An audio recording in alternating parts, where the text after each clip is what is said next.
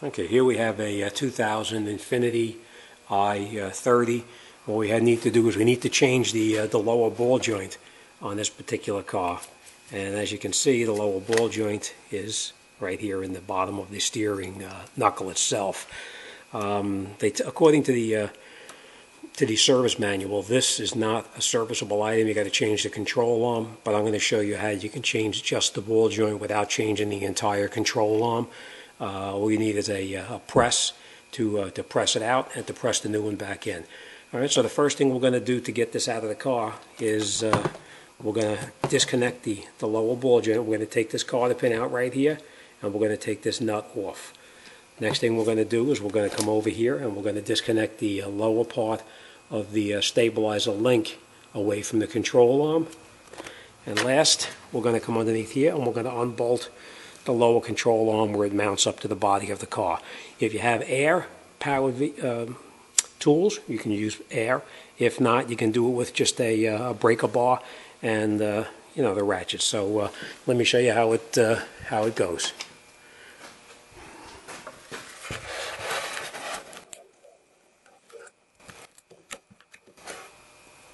Okay, remember the first thing I said is we're going to take that. We're going to take out that cotter pin. So we just got up in there with a pair of pliers, and we just straighten that pin out. And we pull it out of the control. The lower ball joint. Just take the pin out. Next thing we're going to do is you're not going to be able to get on here with the box wrench. So you're going to have to use the open end of a wrench to loosen the ball joint. So you just put the wrench onto the ball joint. I'll show you.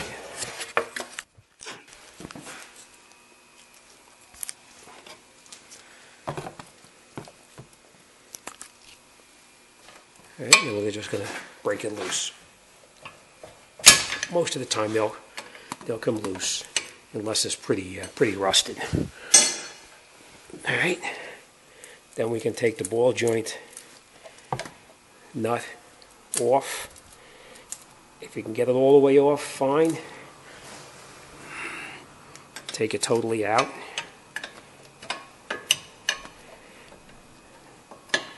A lot of times you will not be able to get it all the way out because as you turn it up, the nut is going to hit into the axle here. So we'll just take it out as far as we can get it out.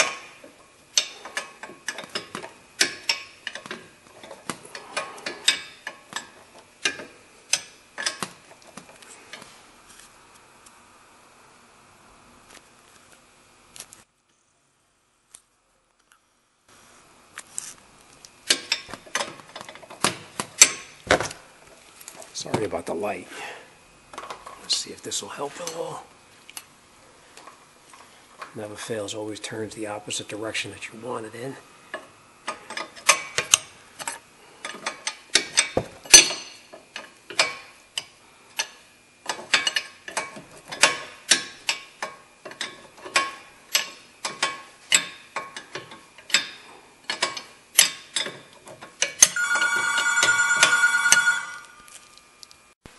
Okay, and as you can see, what happens is the nut, when you back it out, it comes up and it hits right into the lower part of the axle, so you won't be able to get the nut off all the way.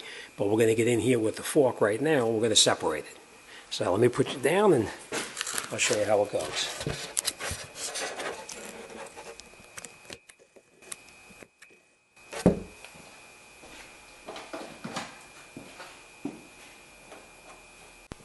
Okay, now if we have that disconnected there, we're going to take a piece.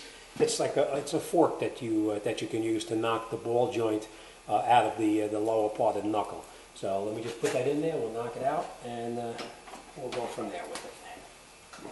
It comes out fairly easy. You just tap the fork in, and you hit it a couple of times, and it breaks it loose.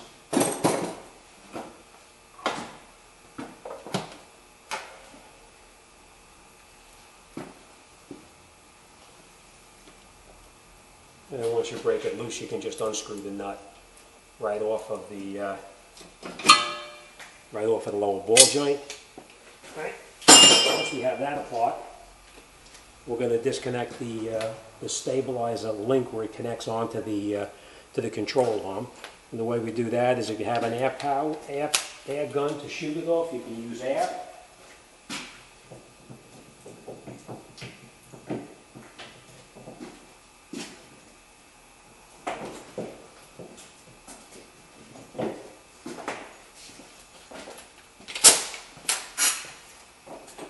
Right. What you got to do is the back of the stabilizer link is a little 14mm nut in there. You put the wrench on it and just hold it, and you shoot the nut off on the other side.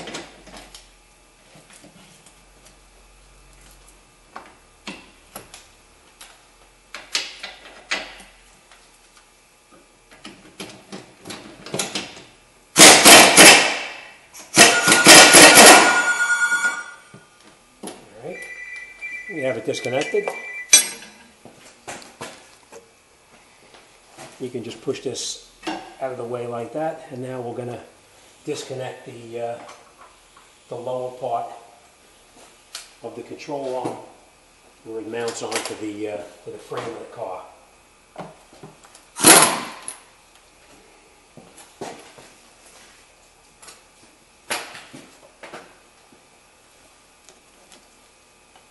Hopefully you can see a little bit better there what I'm doing. All right.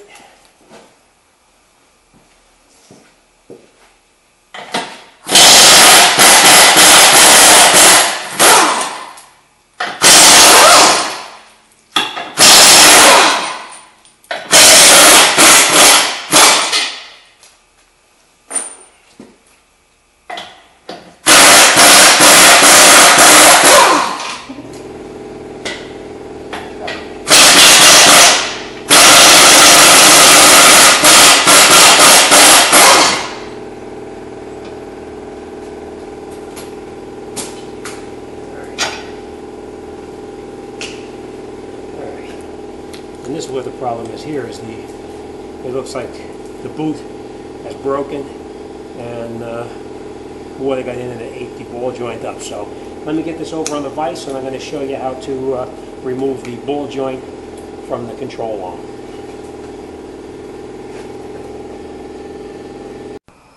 Okay, now that we have everything apart, what you got to do is you got to get this rubber boot off the top here. So you just take a razor blade and just cut the boot off, just so you can see what you're doing in there.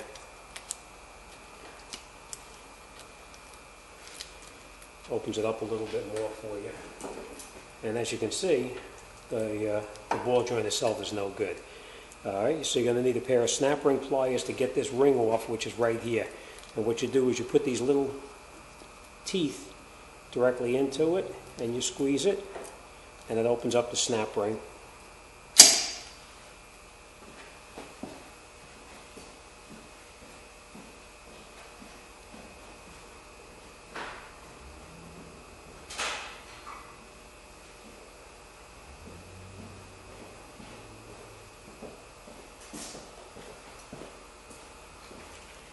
You just squeeze the snap ring, it pulls it open, and you just get in here with a screwdriver underneath it, and you just pry the snap ring off like that.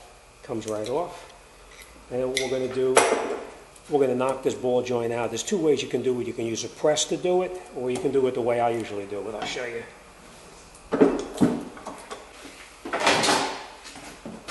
Make a kit.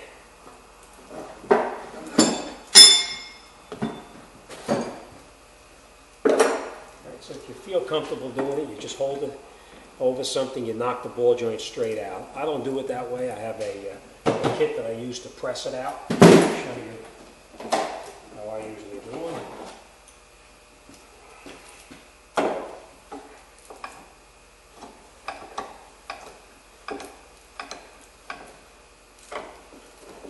And this will press the joint.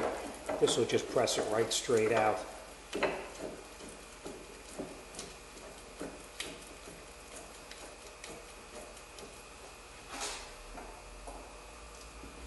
Alright, so this piece we're going to push out.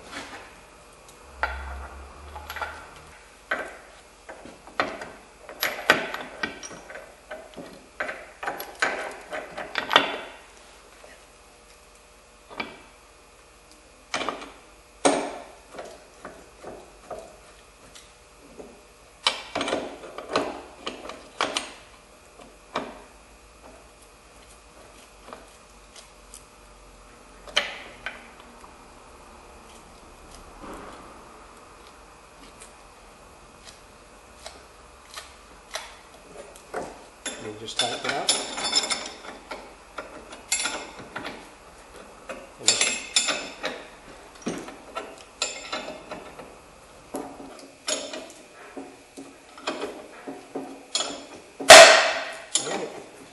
As you heard, the ball joint popped out. Now we'll open up the vise, the press, take everything out.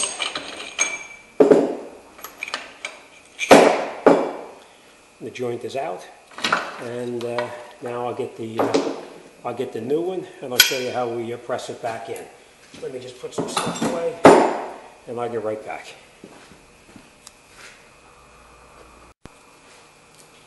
Okay, now that we have the new ball joint, what we're going to do is we're going to put a little bit of grease on here so that it slides into the control arm a little bit easier without binding up. So just put a little bit of any kind of grease. I use wheel bearing grease, but any kind will do.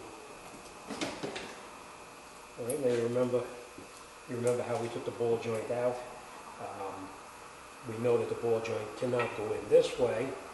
We have to put it in the way we took it out, which is like this here. So I'll show you how that goes. Well, basically what we're going to do is we're going to use this to push the joint in to the fitting. And then what we're going to do, over the top of the joint right here, we're going to put this on here. And this over the top of it. And then we're going to push it into where it belongs. So let's get started on it. I'll show you how it goes. All right?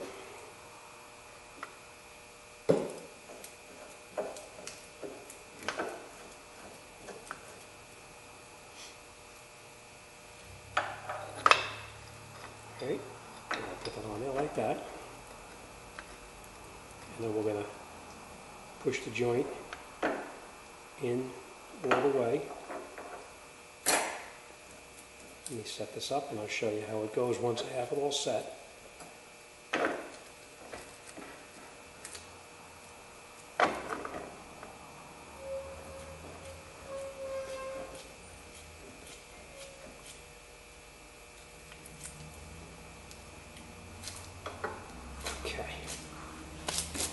Okay.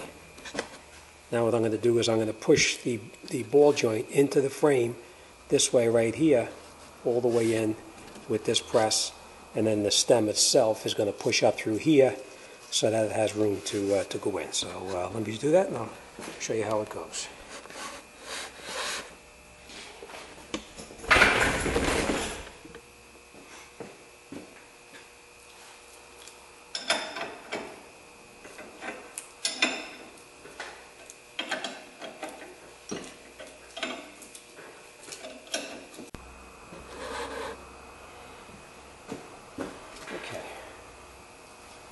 Once it's turned all the way in, you just want to make sure that it's seated all the way in here.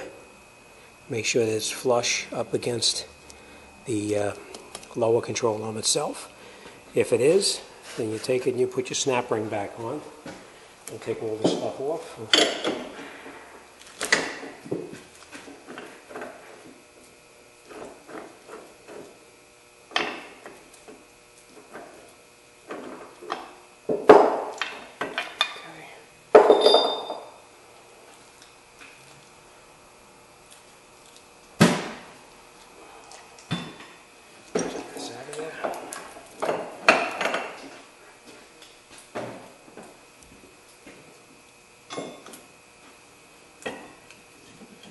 Okay, let me just show you this real quick.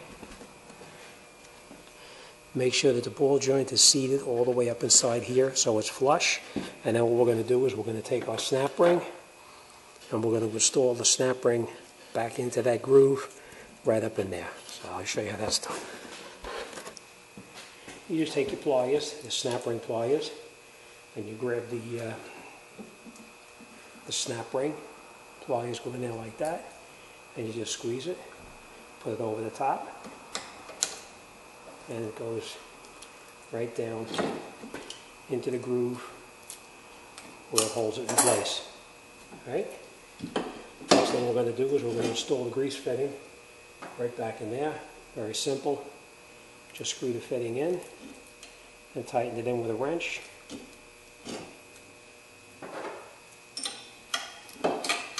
What I always do is whenever I install the grease fitting, I always have it facing to the rear of the car. A little bit easier to work on. Now you remember that the control arm was up this way here, so for that fitting to be facing towards the rear, it's got to be like that. That you can always change when you get it back into the car. It's not a big deal. So let's get back over by the car and I'll show you how to put it back in.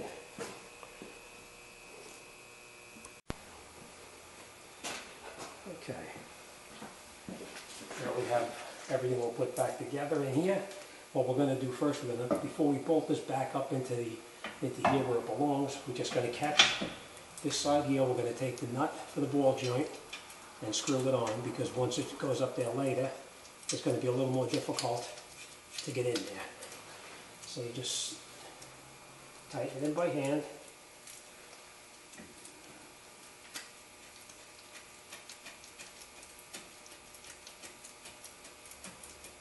Alright, now we're going to catch this back up in here. We're going to catch all the bolts before we tighten anything up. We're just going to catch them all one at a time. Just get them caught.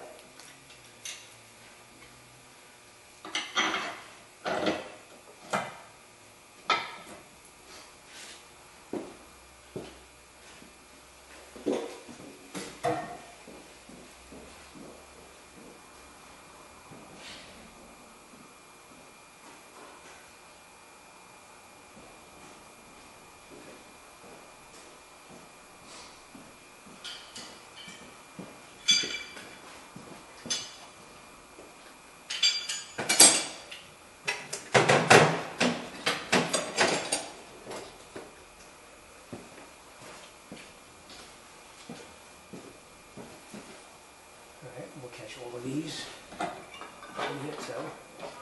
Now we're just going to catch them all by hand. We'll tighten them all up later on.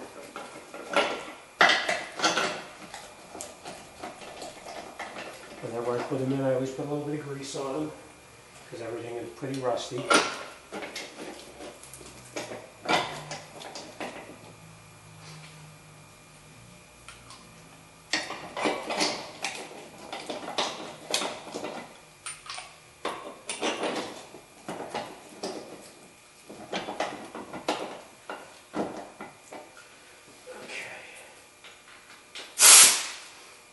What we're going to do is we're going to bring them all in just a little bit. If you have air and you can use an air-powered gun, then by all means use it.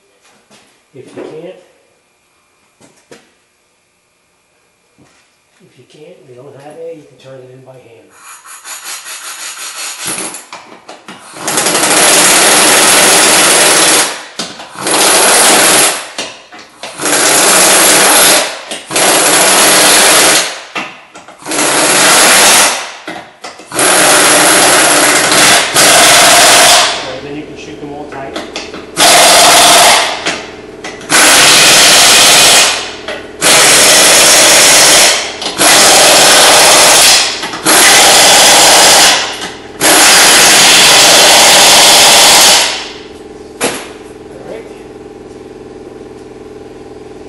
Now that we have the back ones tight and all four of the front ones tight, we're going to tighten up the ball joint.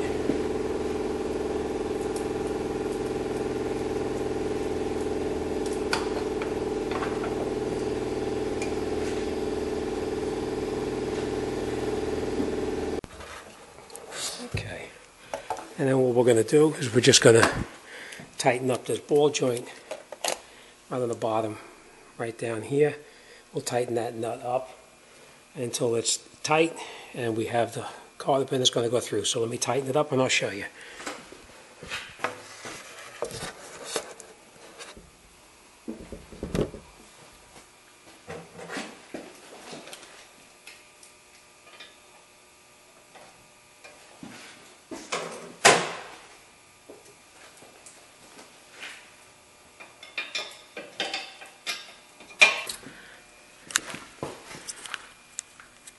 All right, that's what I was doing, is catching that cotter pin right inside there, and then bend these tabs down so it doesn't touch up into the ABS sensor or catch into the boot itself. All right, so now we have the ball joint is tight, the cotter pin is through, the grease fitting is in, everything underneath here, all four of these are tightened up, these are tightened up. That's it, we're good to go. We're just gonna, with the lower control arm anyway. Now we're gonna install our stabilizer link that we took out right here, and I'll show you how that goes. Okay, now what we're gonna do, the last thing we're gonna do is we're gonna tighten up the stabilizer link, which is mounted right in here. You get on here with a wrench, and you just hold the inner part tight while you go around to the other side. Then you shoot it on with an air gun, or you can do it by hand, whichever.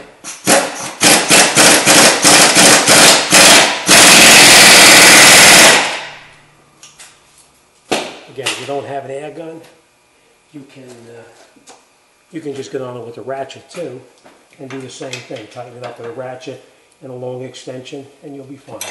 All right, the last thing we're going to do before we wrap this job up is, remember what I told you about I wanted to have the grease fitting always face into the back of the vehicle. So the grease fitting is faced to the back of the vehicle. We're going to put some grease in the joint, and that's it. All set. So you can change just the ball joint without having to change the entire control arm. All right, thanks for watching, and I'll see you on the next one. Good luck.